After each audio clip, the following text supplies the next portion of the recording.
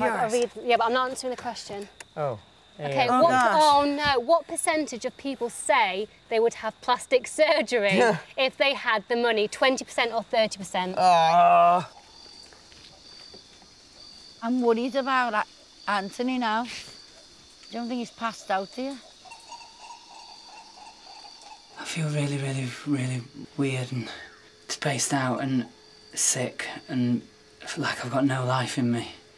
I just feel such a and I didn't even bring anything back worth it. I think maybe B. But like, because 30% still isn't that much. I don't think I'm the only one in camp who's had a bit of a nip and tuck. I think some other tweaking's been going along somewhere.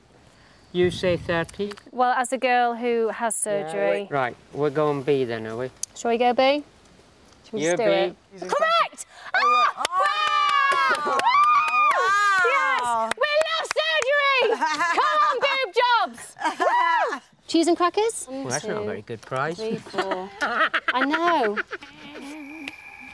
Here he is. Hello. Look who we got.